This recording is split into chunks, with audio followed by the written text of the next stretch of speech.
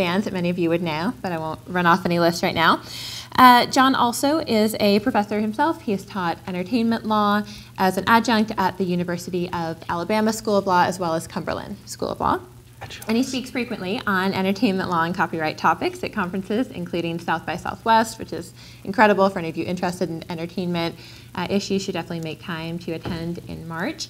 And he also speaks at the Americana Music Association Conference, which is here in Nashville, Future of Music Policy Summit, Next Big Nashville, Digital Music Summit, Cutting Edge Conference, Midwest Music Summit. So obviously he makes the rounds and is an expert.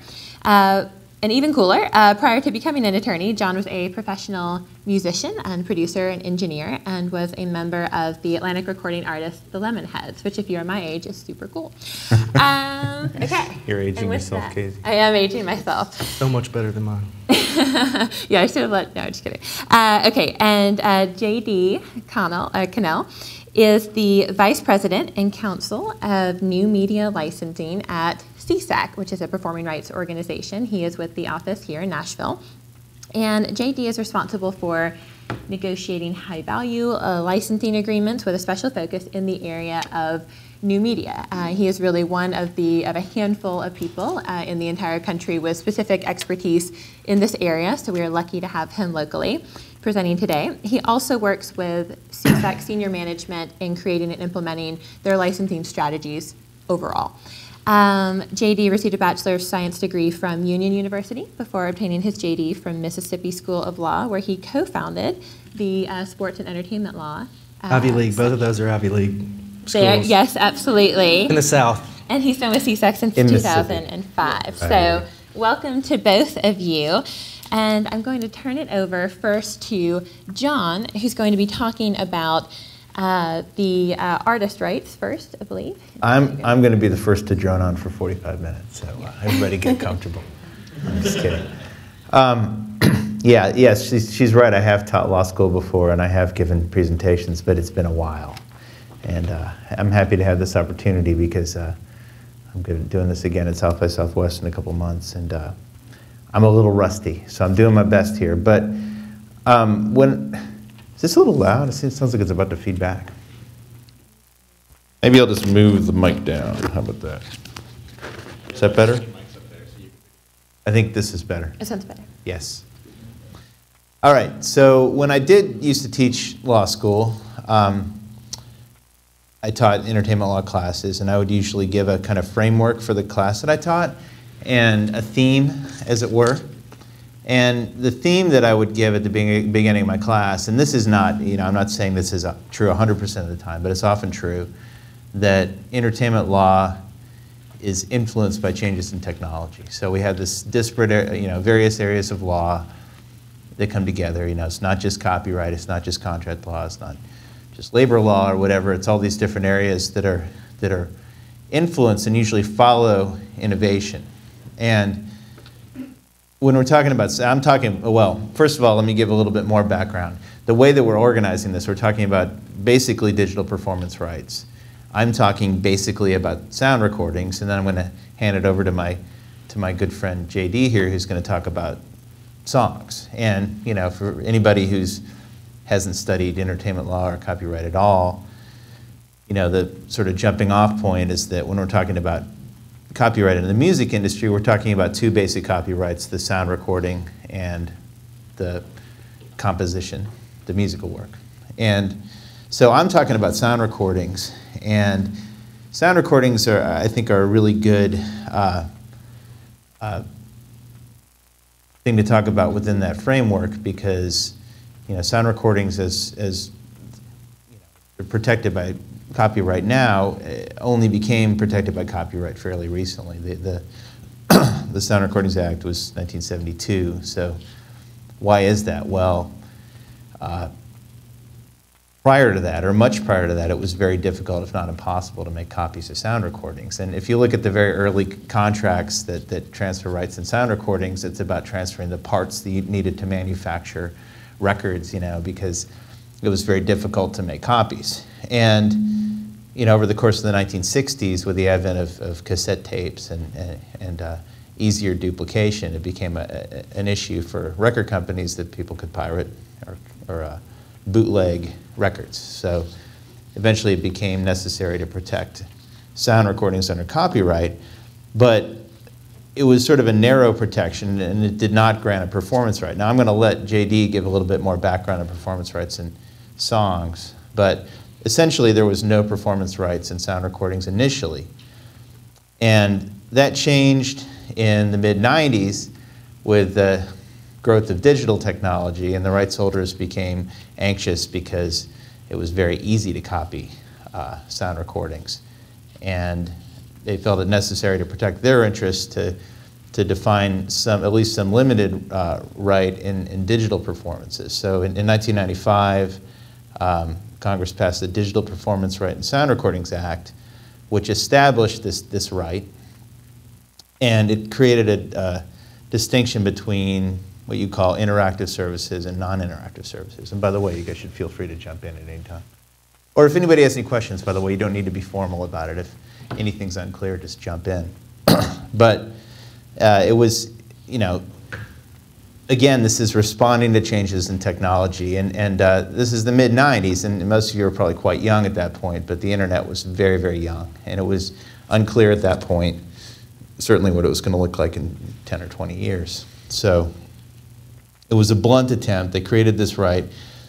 Just to interrupt quickly, what were we talking about at the time? So, because right now I'm thinking of all these, of interactive, non-interactive sites that I know of today. So at that time, what kind of digital You mean what sites existed? Well, I think they could look ahead and see that digital streaming was possible.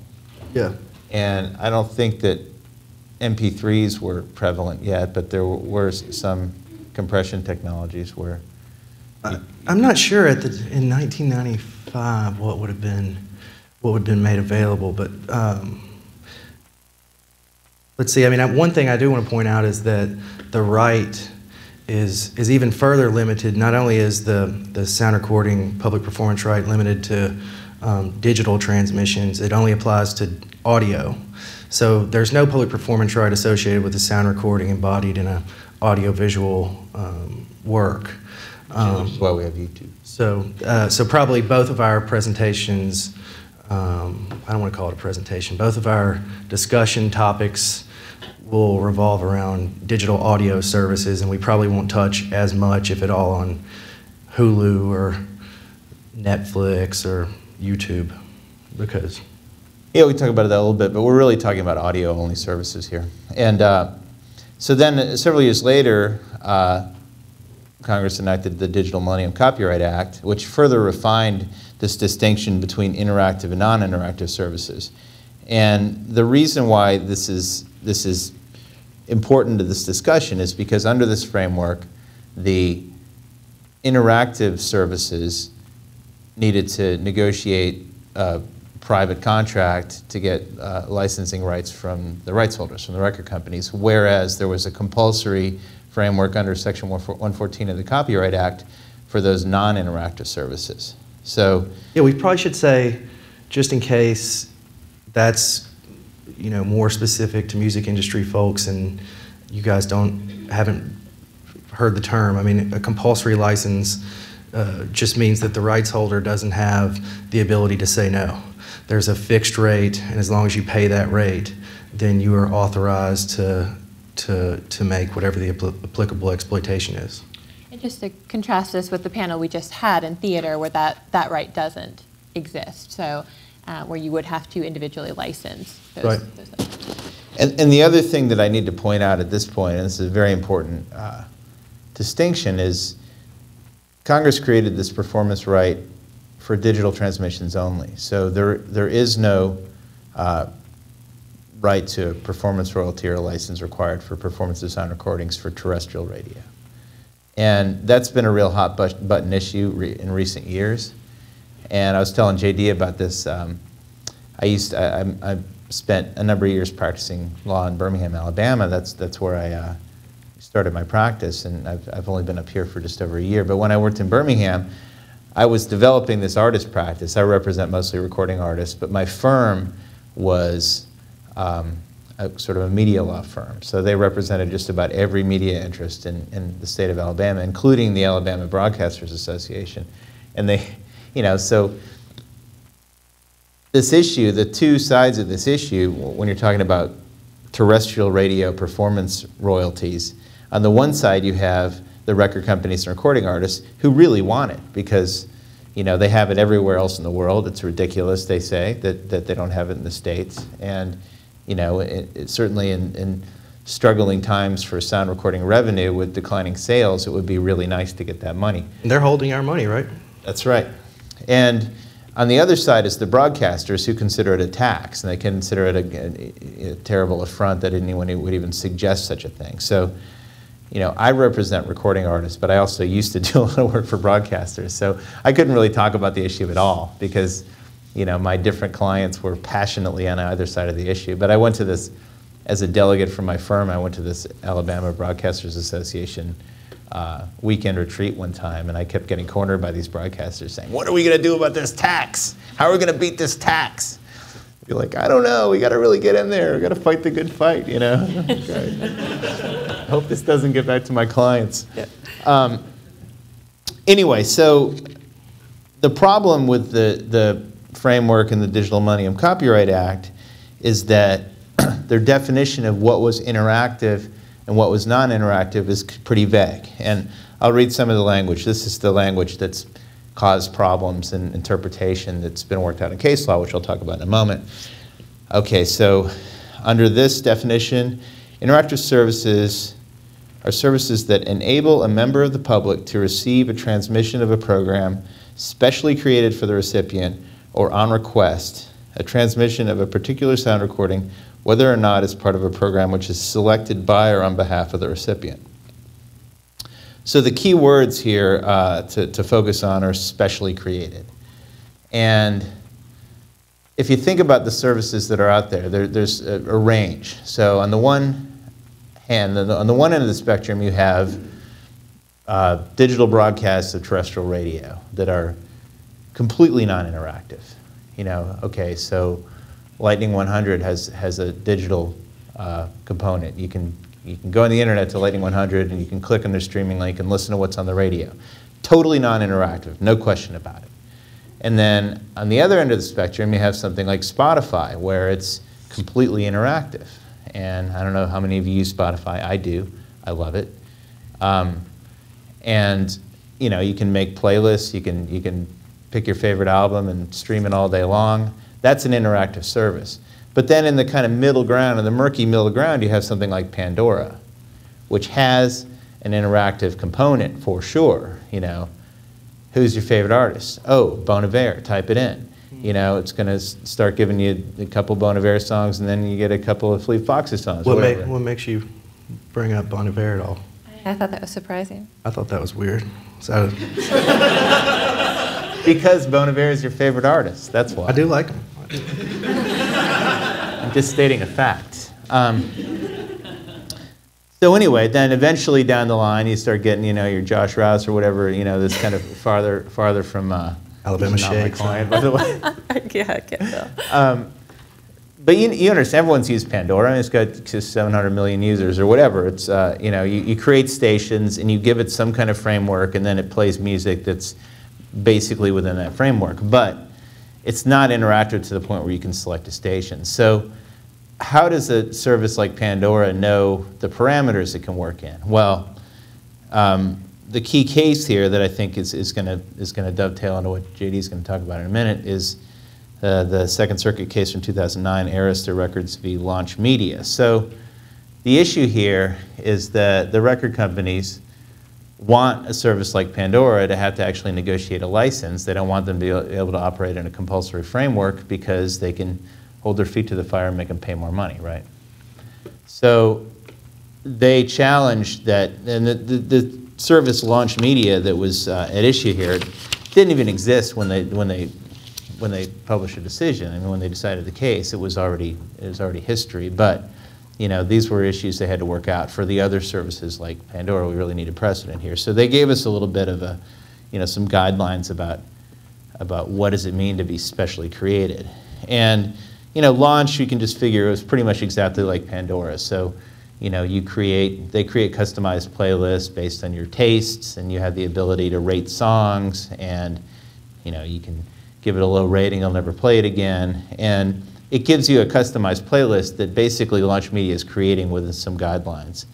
And the court held that that was not specially creating playlists because you, the user, didn't have sufficient control to be able to really, play exactly what you wanted, and therefore, and this is the critical part of the analysis, it wasn't harming the market. It wasn't going to be a substitute for going out and buying the CD, and that's what the companies are concerned about. And that was really I think if you read the interactive service definition, from my perspective, Pandora, it certainly falls. The playlists are all specifically created for whatever listener is requesting it. But the general overtone was really the court just, I feel like, almost abandoned. They hung their hat on some small two-worded nuance in the statute, but really they just went back and decided that this was not going to cannibalize record sales. So, yeah, I think it was really kind of a smell test thing. Yeah. Is this, and all, in any kind of analysis, with fair use analysis or any sort of copyright potential infringement analysis or anything, it always comes down to the question of economic harm. And who's asserting the rights? Are they being harmed? And I think the Second Circuit decided here that there was not harm. And in fact, I think that probably Pandora is a driver of sales. And I have this interesting perspective because before I was a lawyer, I was a musician, and I have several records that basically nobody in the world cares about, but I own them, and they're up on the internet, and they're on Spotify and iTunes and stuff. And as Pandora has become more and more popular, I see that more and more people buy my music. And it's just, I can see the checks getting bigger, and I am doing absolutely nothing. This is the most I've done to promote my music in 10 years. This right here. I agree completely. And I feel like I hear that a lot from artists saying that they like the idea of Pandora, that it's suggesting new music, people are discovering music. On this decision, though, specifically, just to kind of give, a bigger view for folks not as familiar, in the industry, is the feeling that this was decided correctly? It depends who you ask. The services would say absolutely, and the record companies would say hell no. It's just one of those things. But I don't know that, maybe I'm speaking too soon, because I do think that radio's always been a driver for sales. That's the whole radio industry's argument of why there's no public performance right for sound recordings in the terrestrial broadcast. But I really think you can go to Pandora and sort of let the Pandora algorithm work for you, the Genome Project or whatever they call it, and you're going to hear a lot of music. You can't go specifically request a song, so that's frustrating. You're going to want to own it if it's something you really like, and you're going to hear a lot of music that you wouldn't hear skimming through the terrestrial radio station. So I think if anything, I don't know if it increases music sales in total, but it spreads it out more, because people are listening to songs that are different from what they would be listening to, or a wider array of songs than what they would be listening to if they were dependent on terrestrial radio. Yeah, I represent artists, and I don't ever hear anyone complaining about Pandora, except that, when Pandora is trying to get their rates lowered, then they complain a lot. Yeah. But not the existence of Pandora. Because I'm going to talk a little bit more about the rate-setting procedure, and the issues around that in a minute. But as a general matter, I think that most companies and artists would like to see the webcasting space grow considerably. I think we all know that we're heading to a landscape where most people get their music digitally, whether by download or streaming. We're almost there. And I personally feel that, in 10 years, we're just going to take for granted that everybody streams music. That's how we get it.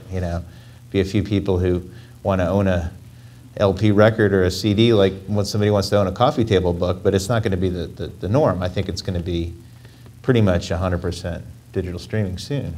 And it just makes sense. I get almost 100% of my music from digital streaming, and I feel fine about that. And actually, I want to talk a little bit about...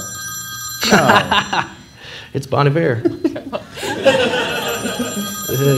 It's not. She knows who it is. So I want to talk a little bit about interactive services.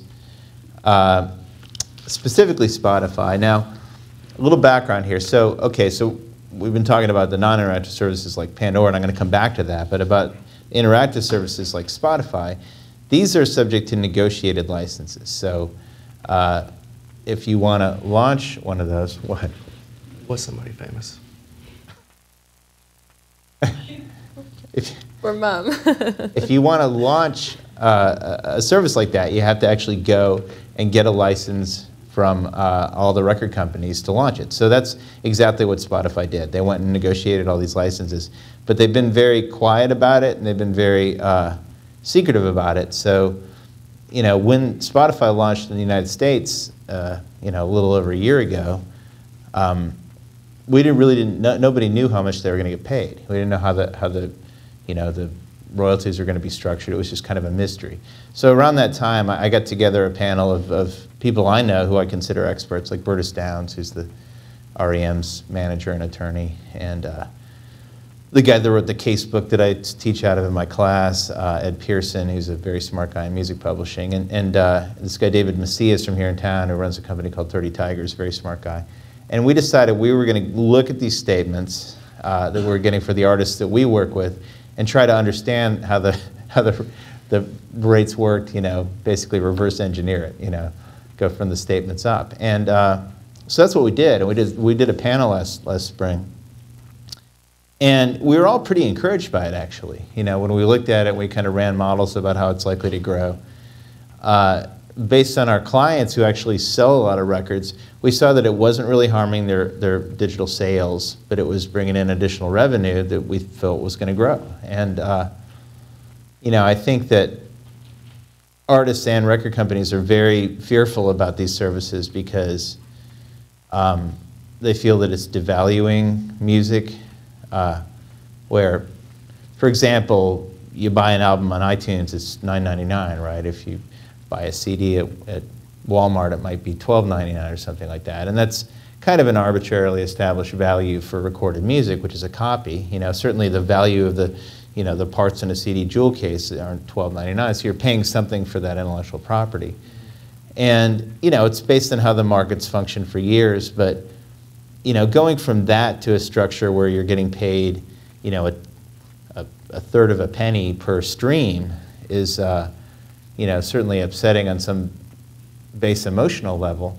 But then you think about the volume of, you know, this incredible sort of, you know, surge of you know, fractions of pennies that actually amounts to you know, thousands or tens of thousands or hundreds of thousands of dollars. And it's encouraging. And we're all a little fearful about it because we don't know what exactly it's going to look like. But, you know, based on the sort of models we ran, it looks pretty good. And, you know, the challenge is just, you know, making sure that the revenue structures, you know, compensate artists fairly and rights holders fairly, and, you know, figuring out ways to scale and get people to stop stealing music and start subscribing to these services, you know, which I think is going to come down to convincing people that it's easier and more convenient and, you know, you know, a better value to pay $5 or $10 or $20 a month for a service than it is to spend all your time trying to find torrents, you know.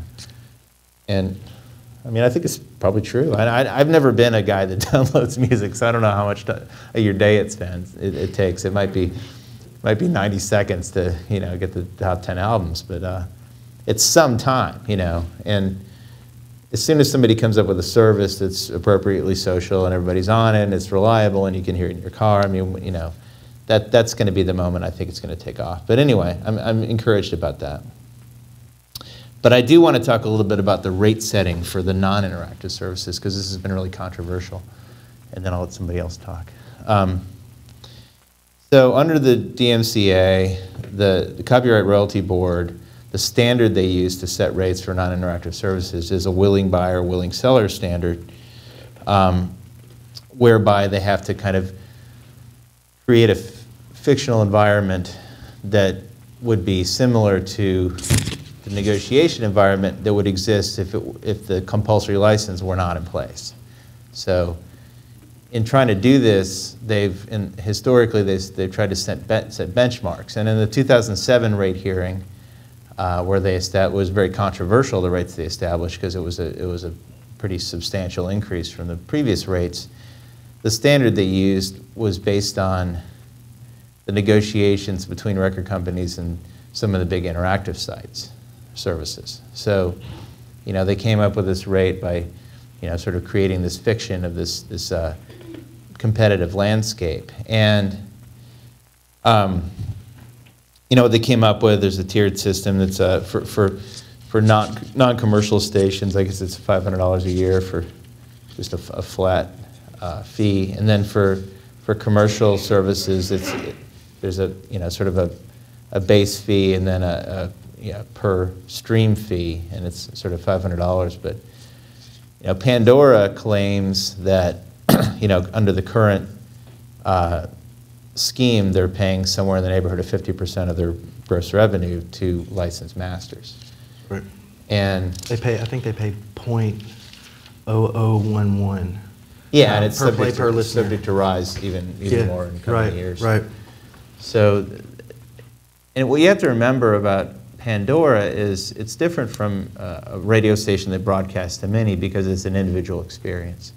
You know, so you have lots of sort of granular, you know, one person listening to songs, and for each play to each individual, it's that penny rate. Yeah, and one thing to point out is Pandora initially was subject to a higher rate, and then I think Sound Exchange, somehow there was this new rate category called a pure play rate calculation methodology or whatever. And so if a company could pay a percentage of revenue based on 100% of its revenue, which gets rid of a lot of companies. I mean, Apple couldn't do it because they'd have to include revenue from downloads and all this other stuff. So it's really only applies to people who all they do is transmit music. They're not trying to upsell anything else. They're not doing other activities but fall outside the scope of the statutory license.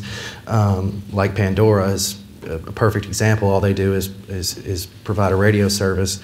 If you can't pay under the pure play methodology, which is the .0011 per play per listener, then it doubles. So while there might be a percentage of revenue aspect to the calculation, it's useless because nobody ever monetizes a play of music as much as you would have to pay under revenue. So pretty much everybody that's not eligible for pure play that's a webcaster, I think, pays that .0022, which comes up, I mean, if Pandora's paying 60% of their revenue, not many people are going to be monetizing it that much better. So you got to think it's well north of 50%. Well, right, absolutely. And then contrast this with the way that satellite radio pays for their compulsory master licenses, right. which is based, it's a percentage of their revenue, which is relatively low. It's 8%. Over the next 5 years, it's going to rise to 11%. So, you know, the webcasters have been actively trying to get Congress to restructure their rate calculations so that they're paying more like satellite radio, you know, so that's somewhere more in the sort of 10% of revenue range rather than 50. And then simultaneously, you know, Sound Exchange, which is the sort of quasi-governmental body that collects these performance monies, is trying to push things in the other direction so that satellite radio would have to pay on the willing buyer, willing seller standard, where they might pay 50% of revenue. And there have been two bills. I think one was actually debated. I think they're both kind of dead in the water for now. We had the Internet Radio Fairness Act, which was Clear Channel and Pandora's bill, and that was the one trying to get the rate structure so that they would pay more like satellite radio. That caused an enormous amount of outrage in the musician community. And then Sound Exchange's proposed legislation was the Interim First Act, which would have done the exact opposite. It would have taken satellite radio to the willing buyer, willing seller standard. And I don't know if anyone followed it. Casey, I guess you do too. I do a fair amount of work for the Future Music Coalition in Washington, D.C., and at their last policy summit, it was a huge topic of conversation. And there's this guy, David Lowery, who's a musician who teaches at the University of Georgia, who's been like a huge kind of very vocal proponent of, or I should say, foe of the Internet Radio Fairness Act, and has done a lot of organizing musicians. And for me, you know, I represent musicians, so I certainly take a position where I'm opposed to the Internet Radio Fairness Act. But on the other hand, I want to see competition in that space. I want to see more innovation in that space. So, go ahead. A question, if I can interrupt. So this makes sense to me why we're fighting over, you know, what the satellite rates are going to be and what the online rates are going to be, because that's the future. But there's still so much talk about the terrestrial radio not paying performers, and there's, you know, been proposed legislation. There's been a lot of talk of coming into line with the rest of the world and paying performers.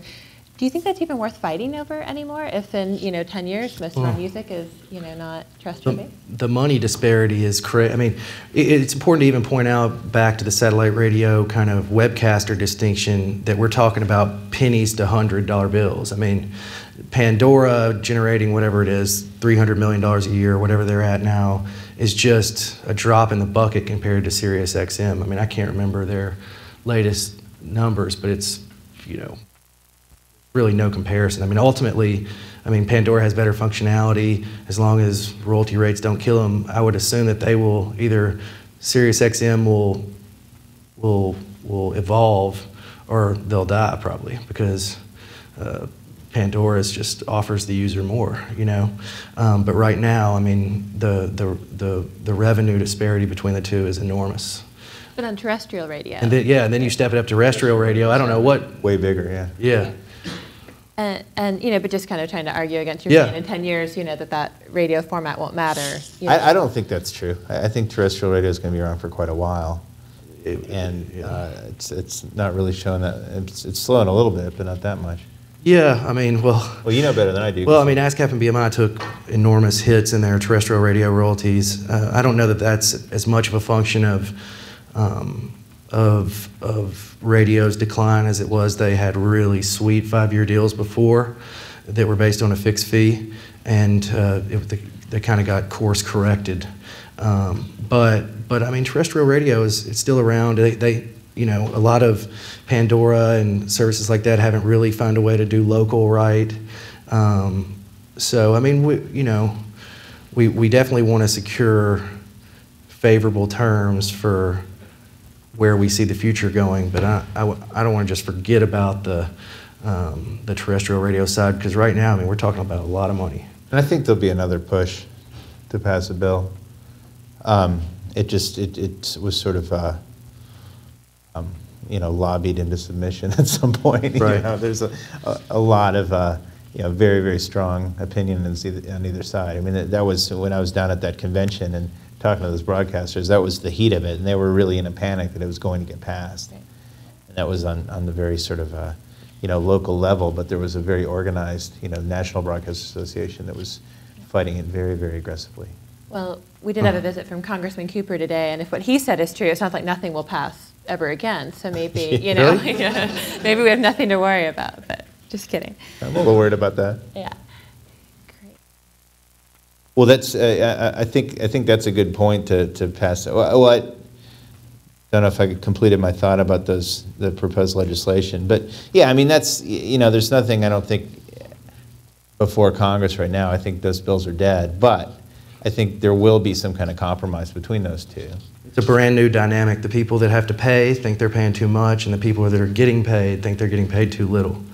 It's I don't, you know, I don't think that what Clear Channel and Pandora are doing is just, you know, is you know, virulently anti-artist as some artists want to paint it. I think they, you know, especially Pandora probably is fighting to become profitable. Right. And you know, I think it probably is appropriate to have some sort of recalculation, but you know, I don't think it makes sense to, you know, to reduce the royalty quite that dramatically.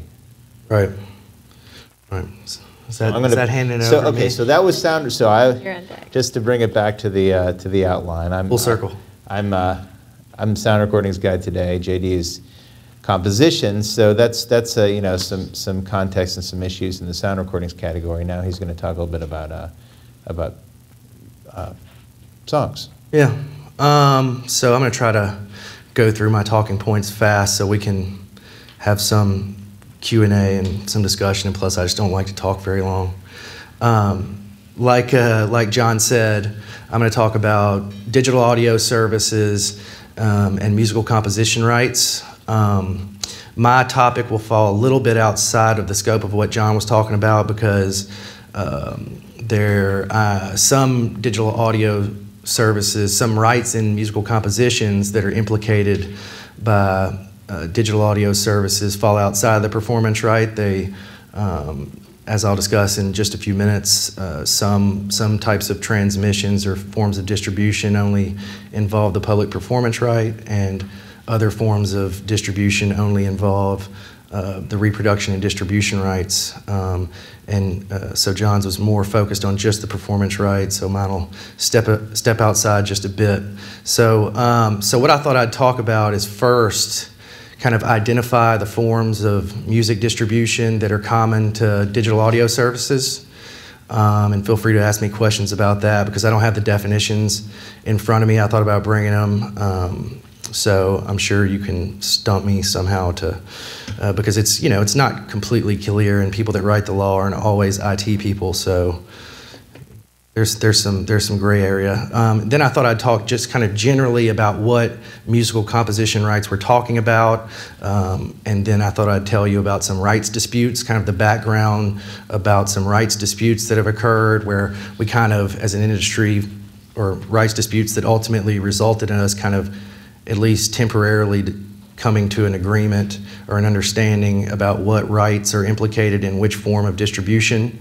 And then I thought I would just kind of apply that knowledge to some of today's services and give you kind of a flavor of the associated economics from a publishing perspective. So I will first identify the different forms of distribution that are really common to these services. So really we're talking about interactive streams and non-interactive streams. And that is determined in the musical composition world, that is determined in an identical manner to the way it's determined in the sound recording world. So if it's an interactive transmission on the sound recording side, it's an interactive transmission on the musical composition side, and vice versa. The other two forms of distribution that are really common today in today's services are permanent downloads and limited downloads. Some of you guys are, 23 years old, and this is ridiculously elementary and redundant, but those are the types of forms of distribution that are really common to today's services. A permanent download is obviously your iTunes download. You bought it, you own it, you can do whatever you want with it, subject to whatever DRM might be embodied in the file. And a limited download is more of a subscription product. A limited download is a download that's transmitted and stored on the computer's memory, but it's not perpetually accessible. It either times out if you haven't paid your subscription fee, or it times out after a certain period of time. But a limited download is just what the name implies. It's more limited than a permanent download. So the rights implicated are the right to perform the work publicly, or better known as the performance right. The performance right is traditionally licensed by ASCAP, BMI, and SESAC, the PROs. I am SESAC's lawyer, so I'm pretty familiar with those deals. One interesting note is, or maybe caveat to that statement, is that some of the major publishers have really made a big stir about pulling their digital rights, their digital public performance rights from ASCAP and BMI, such that they can license the services directly. And I think a lot of the reason for that is that ASCAP and BMI are subject to consent decrees with the Department of Justice. They were found to be in violation of the Sherman Act. And actually, that's interesting. I don't know if they were officially found to be in violation, because the consent decrees are really agreements between the Department of Justice and these organizations, and they kind of govern the way they can operate.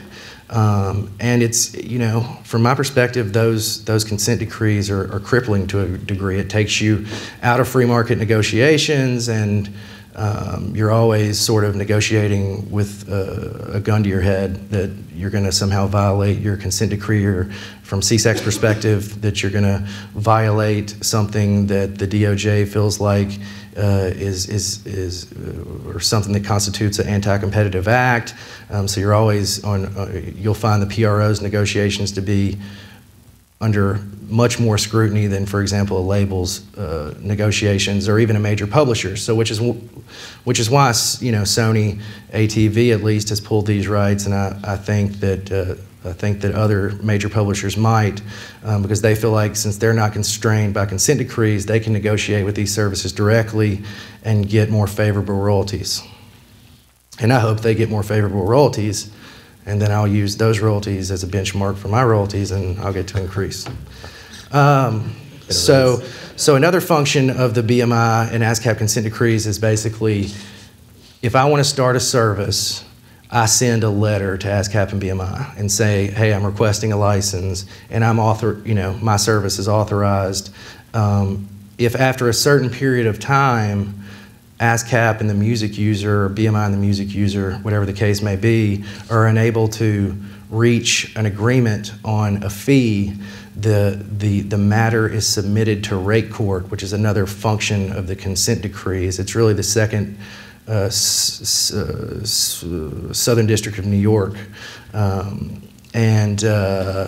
Let's see. So the implication is that ASCAP and BMI can't really, if a record label or a major publisher, if somebody starts using their music in a way that's not subject to a compulsory license, and the people don't pay and take a license, they file copyright infringement actions, and the people wind up in court with substantial possibility of statutory damages and attorney's fees and so on and so forth.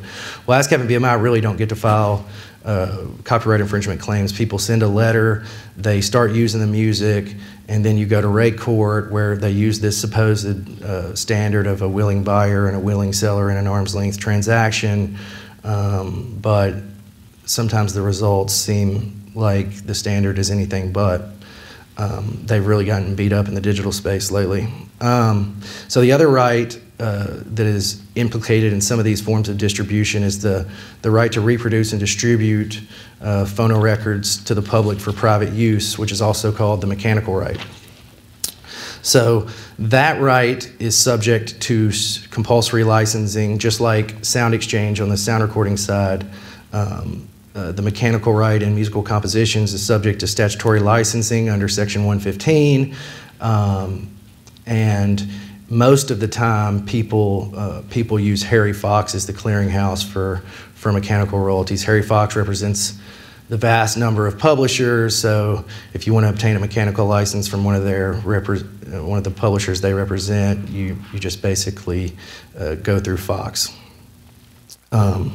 There are a bunch of independent publishers out there that it's a real pain in the neck to track down, to pay royalties, to ensure that you're not in an infringing situation. And there have been several businesses, one of which was started by a friend of mine that's just got bought by Google, that really just facilitate in maintaining data with respect to the location of publishers and the splits of the songs that they have, and they just basically take the money from the whatever service it may be, find the indie publisher and pay them, and take a vig. It's nice. So anyway, those are the two kind of rights that we're talking about in general. Not all apply to every form of distribution, but those are the two rights that are really generally applicable to digital audio services. Some of the disputes that have occurred, first I'll talk about downloads. When I first came into the music business, especially the digital side of things, this was sort of the hot button issue, especially since I was working at a public performance rights organization. So I think everybody generally agreed that a download represents the reproduction and distribution right in musical compositions. I'm not sure that everybody agreed that it was subject to a compulsory license, but I think everybody pretty much agreed that the reproduction and distribution right were implicated. What wasn't so clear, we thought it was clear, but what wasn't so clear to everyone was whether the transmission of the download to the public was a public performance of the underlying musical work. We said it was, of course. The Digital Music Association said it was not. Ultimately, the dispute, and by the way, I mean, it brought commerce. It's just to give you a little insight on how this stuff works out when there's these rights disputes. It brought commerce to a standstill at ASCAP, BMI, and SESAC for a little while, I think, until we found some creative ways to reserve rights and not prejudice ourselves with respect to this issue. And we came up with some workarounds, ways to sidestep the issue, and started getting deals done again. But it's a real pain in the neck when there's a big dispute like this. So ultimately, this dispute found its way to rate court, ASCAP's rate court, which is a product of the consent decree, as we discussed, or as I discussed. This 140-year-old judge, Judge Connell, God rest his soul, he's dead, found that the transmission of a download does not constitute a public performance. He said that contemporaneous perceptibility was the test, if I recall correctly, and you couldn't hear a download during its transmission, or at least the form of downloads that were in existence at the time. And as such, he said that they didn't implicate the public performance right, and as such, they were the only licenses for musical compositions that a downloader had to pay were reproduction distribution rights. Secondly, there were a couple of different disputes about streams. I think. Before you move on, yep. Is that issue put to rest, or do you think that'll ever? It got affirmed. It got affirmed right. By the Second Circuit. I mean, in PRO's but there could mind, be. So I still reserve rights. I mean, there could be a circuit split. You know, I'm never gonna I feel compelled by my fiduciary obligation to my writers to reserve rights on downloads. Okay. But I don't know. I'll never say it's over. But it may be. I mean, and the one thing I might bring up is that there are, and this isn't really true in the audio world because it doesn't take very long to download a complete song, but in the audio-visual world, there are things called progressive downloads, which is really what you get when you download a movie from iTunes, such that it's not exactly contemporaneous, the exhibition of the content, but it's pretty close. So you're both exhibiting the content during the transmission, but then there's also a file created for subsequent use. And I definitely don't think that that's over. I mean, I have to always contend that implicates public performance right. But anyway, so next there were a couple of disputes about streaming activity. So I think it was, converse to the download situation. I think it was pretty much generally accepted that streaming activities implicate public performance rights, but publishers contended that they also implicated reproduction and distribution rights because you had to have a copy of the file in order to transmit the stream to the end user. With certain types of streaming, there are cache copies made all throughout the web world out there, and they felt like that those reproductions and the distribution portion of it implicated those rights.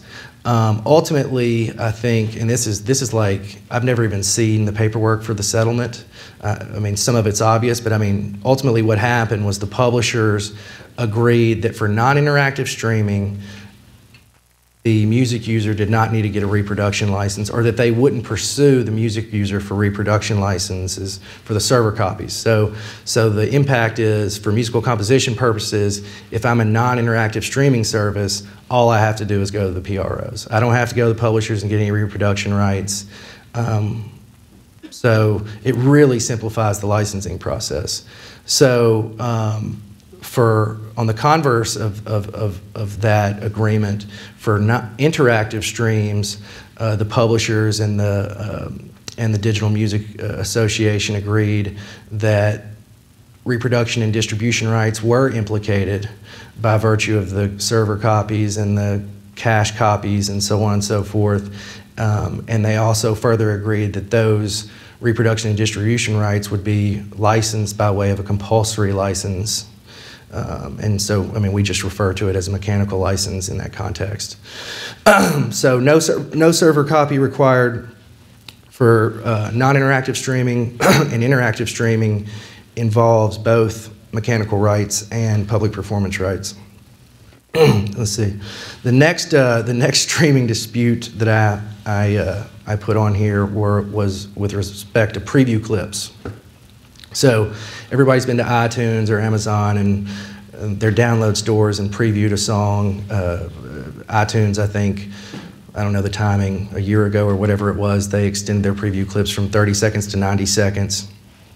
Well, the services contended that it was such a short portion, that the clip was such a short portion of the overall song, and it had a positive impact on the market for the sale of music, that actually these transmissions of preview clips constituted a fair use of copyright. So actually, I think the same 140-year-old judge decided, I think he was splitting the baby, and we really lost out on this one because we'd much rather have downloads, but maybe he was splitting the baby. I mean, plus he was just recognizing that they had a terrible argument. I mean, he decided or found that this was in, by the way, this was also in rate court. This was AT&T Mobility's ABSCAP rate court case, which I think Verizon also kind of piggybacked on. But old Judge Connor just found that preview clips were not a fair use of copyright and are now, and are subject to the usual licensing requirements. So the last dispute that I'll talk about is the one I kind of know the least about. It's for locker services. So I guess you guys are pretty familiar with what a locker service is. I mean, it's a service where the service provider stores content that the user either owns or somehow has possession of, and then transmits the content back to the user remotely, but not until after the user has uploaded the content to their servers. So really the first dispute about locker services was when Cablevision had a new type of DVR program. So basically, Cablevision, instead of saving all of the programs that you set your DVR to record on your set-top box, Cablevision had a server farm somewhere, and for every individual user, there was a specific storage space on Cablevision's server farm. Server farm's probably not the right word, but it sounds cool. On their server farm, every user had their own individual space. So I mean, if everybody recorded, Taxi one night, there'd be 300 million copies of Taxi, not just one. So I mean, basically, functionally, to the end user, experience-wise, it seemed pretty much the same, but for whatever reason, Cablevision decided to do this to save the materials remotely and deliver it remotely to their users through the set-top box. So Cartoon Network sued Cablevision for direct copyright infringement for reproduction and distribution rights implicated in the saving of the program on the server farm, and also for public performance infringement because in view of the transmission from the server farm to the end user, and the judge basically said, and I hope this is right, and I hope you guys haven't read this case, because if it's not right, you won't know. I just briefed it. I'm pretty sure that for the reproduction distribution rights, the judge said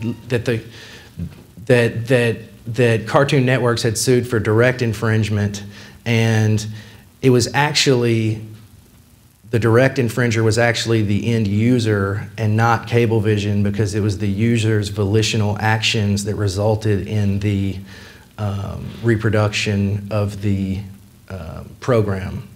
on Cablevision's server. So I guess it kind of left open a kind of a secondary infringement claim, but since they pled direct infringement, it was just a no, that's not direct infringement. The direct infringer in this instance is the user.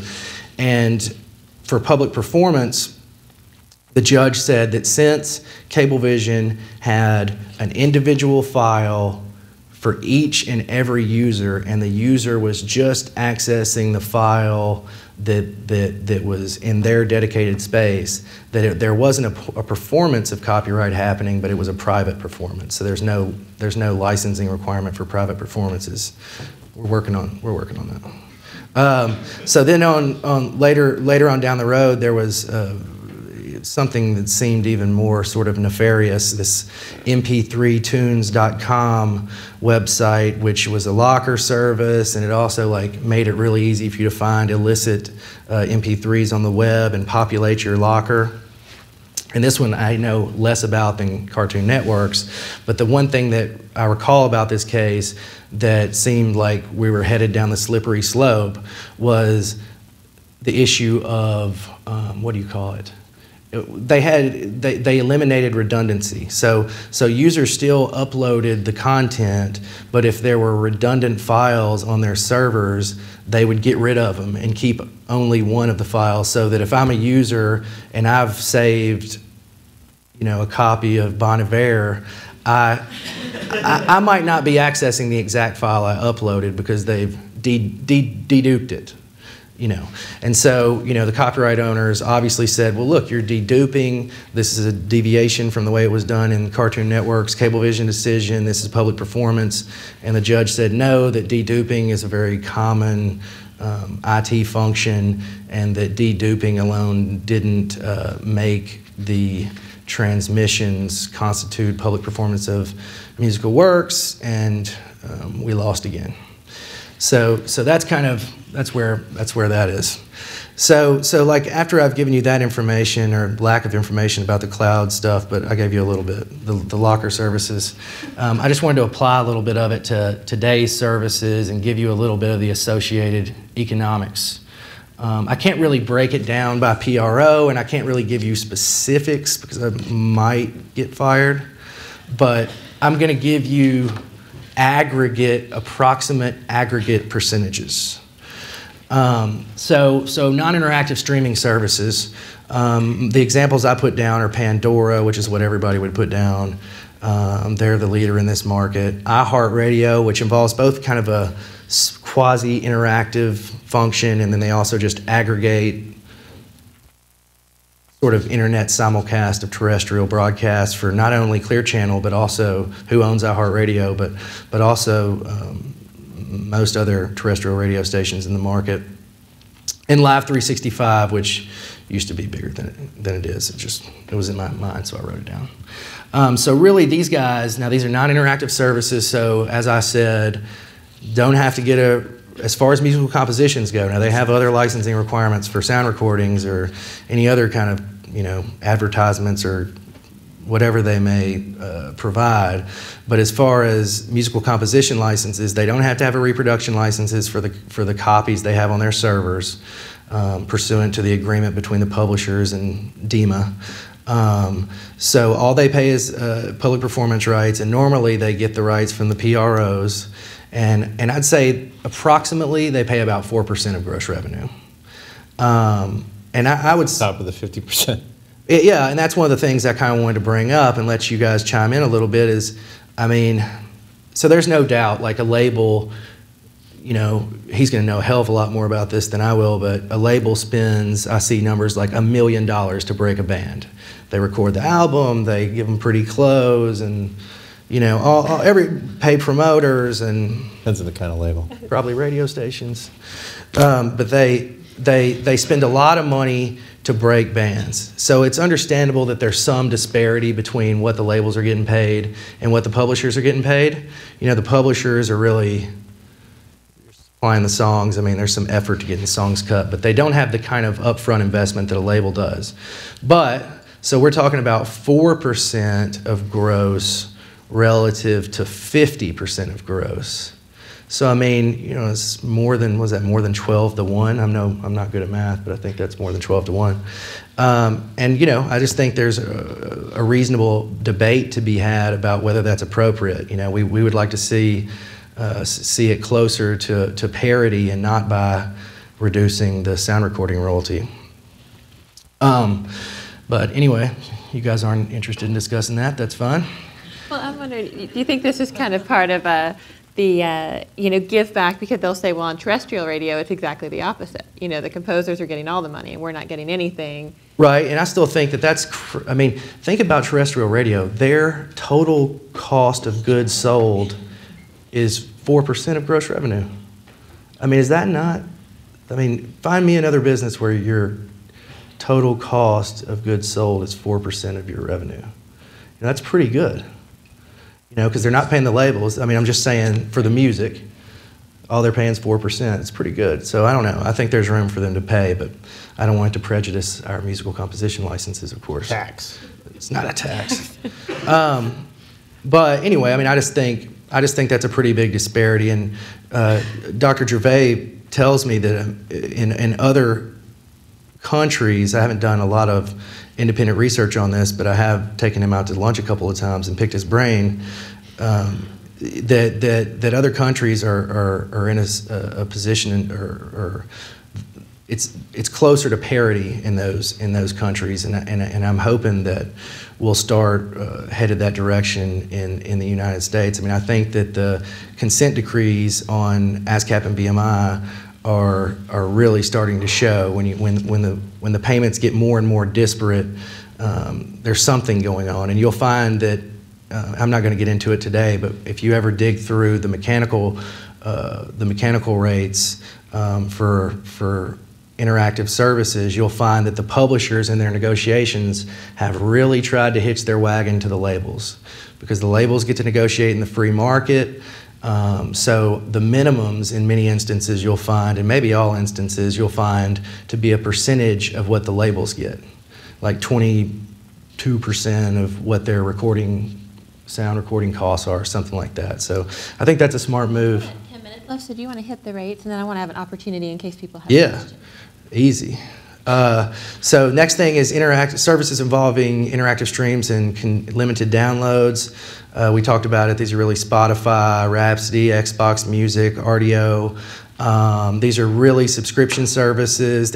Have been a few on-demand streaming services that are supposed to be ad-supported, but they've been abysmal failures.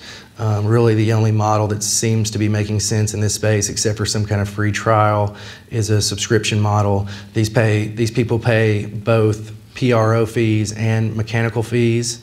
I'd say to the PROs in the aggregate, or for performance in the aggregate, they pay about 5.5% of gross revenue, so a little bit more than the non-interactive streaming services. And for mechanicals, they pay 10.5% of gross revenue, less what they pay the PROs in license fees, or what they pay for public performance license fees. But the result of that calculation is subject to certain floors, which are often a percentage of what the record company is getting paid. Digital music stores, you know, iTunes, Amazon, you guys are all familiar with it. The mechanical rate is 9.1 cents, except for with respect to long play rates, songs that are longer than a certain amount of time. That doesn't happen much. The Grateful Dead's not popular anymore. They don't. Do they pay that straight to publishers, or?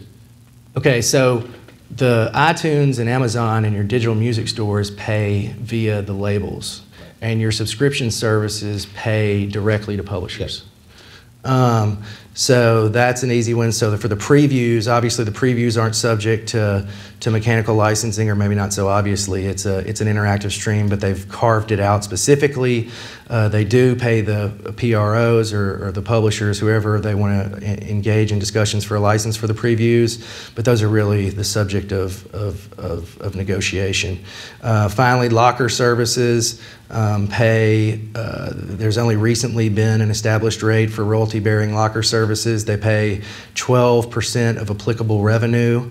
There's a couple of types of locker services: paid lockers, where it's like a subscription-based type of deal, or purchase content lockers, where pretty much the locker is given to the user for free as long as the user buys content from whoever the locker provider is.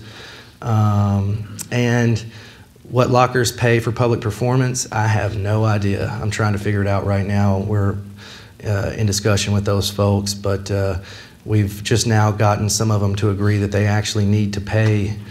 Some of them that fall outside of sort of their technological specifications fall outside of what Cablevision and MP3 tunes were doing.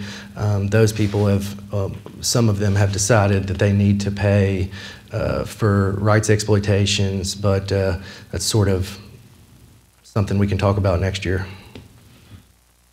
Thank you. Well, I wanted to have an opportunity for some of you to chime in if you have questions of John or here.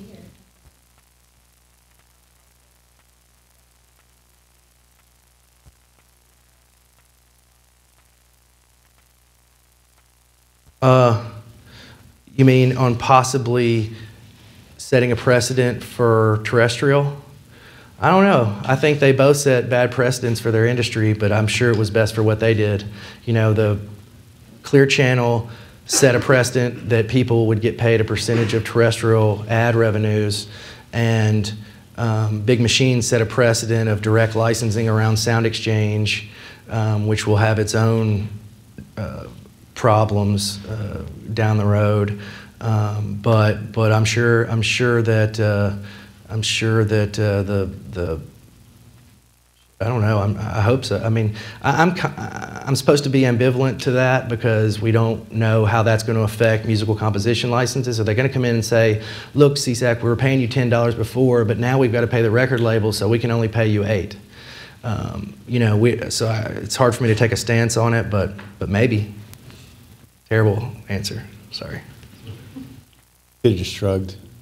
Yeah, I should have done like when I was in law school. Professor Gervais. So, my question really is you were talking about people wanting to compete with. It strikes me that the writers and the labels are in the writers through the PRO.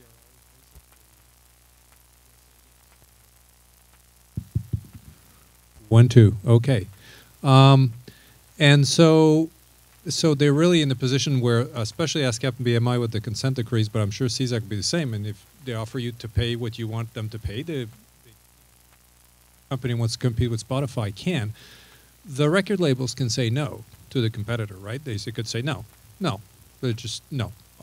And my question is there a perception problem because the labels own 18% of Spotify? I hear this mentioned a lot about being a problem if you want to compete with Spotify, that the labels are in a conflict because they own Spotify, they wanted to raise in value, they own.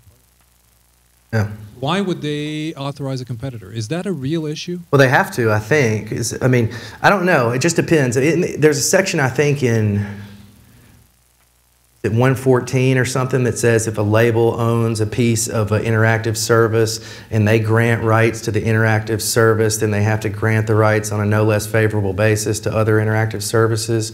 But then, I mean, does Spotify, I mean, does the labels, do they own it? You know, you have your gray areas there, but I think it's definitely an issue. I mean, I always hear about, you know, the big fear is that I'm going to spend a gazillion dollars with a startup music service, and I'm going to, for whatever reason, whether it's because I can't promise the scale that another service can promise, or for whatever reason, that my royalty rate is going to be extremely higher than my competitors. And that's a business killer.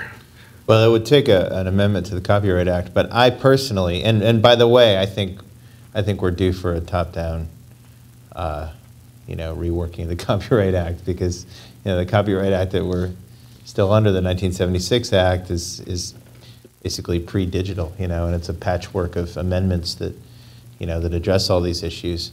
But I personally think that it would be to the benefit of the industry if there were a compulsory license for interactive services, because it would foster competition, because the bar to entry to that space is so high. It's so expensive to launch a service like Spotify if it's appropriately licensed in America, because you have to negotiate licenses. And you know, the other issue that we came across when we were doing the research for the South by Southwest panel last spring is that they don't pay everyone the same rates. These are negotiated rates for all rights holders, and the major labels get different, better rates than the indies. And this is something that like TuneCore is going to be very quiet about, because they want people to use their service. But you get a benefit even if you're a member of ATOIM, the independent label lobbying arm, or Merlin. You get a better rate. And you know, if it were a compulsory, then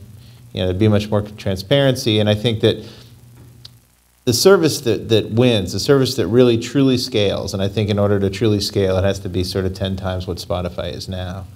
Has to be in. What is it? Well, I don't know they're worldwide, but it's like 1 million in the United States. Yeah, it's over 1 million now. It's decent, but Netflix is 25 million. Yeah. So it's a fraction. I mean, it would need to get. We figured out to get to for the revenue to equal what the iTunes is now, it needs to be 8 or 10 million, something like that. So if there were not the same bar to entry, then there would be room for startups to offer a better service, a better product, a better interface, and with the same offerings, and there wouldn't be the holdouts. It wouldn't be Spotify, but hey, if you're a Beatles fan, you're screwed. That's a big problem. Yeah. For me, as a Beatles fan. Yeah, Patrick from the Black Keys is like a huge, anti. Well, his whole thing is we don't understand it, and it's like, well, I do, let's talk. Yeah, I mean, I get the. Have you heard people talking about doing like the windowing concept that people do with movies? Like, you release your new album on iTunes and physical, and then you wait 6 months to let the heavy rush go by, and then you go on the subscription services. There may be some merit to that. You think? No? Yeah, no. I mean, I get why they do it. Yeah, I'm not sure. I've not, I haven't had it. I have clients who have new releases people care about. I've never had one want to hold out. Yeah. But, look at Mumford & Sons. Their first week sales blew the doors up. 600,000 U.S. sales first week. You have Mumford & Sons? Remarkable. Do I work with them? Mm-hmm. No. That'd be awesome. But yeah, they had something in somewhere in the neighborhood of what is 8 or 10 million album streams on Spotify in the U.S., and that's massive, And then what's that 8 or 10 million streams worth? It's worth tens of thousands, 8,000. I think you can kind of ball. It used to be a penny per play per. Yeah. But now it's gone down. I think to like there's a 75% of a penny or something. Is that right? The kind of for subscribe. Well, look. I mean, different rates for subscription, for ad-based, different rates for different rights holders. But kind of, if you're gonna approximate, it's kind of a third to a quarter of a penny per play. Yeah, that's what it was. A third of a penny, 33%. That's what I was down. Interesting. Well, I think we are at time. This is for the last panel of the day. I want to wrap on time, so I'm going to turn it back over to Shane and thank our panelists. Thank you.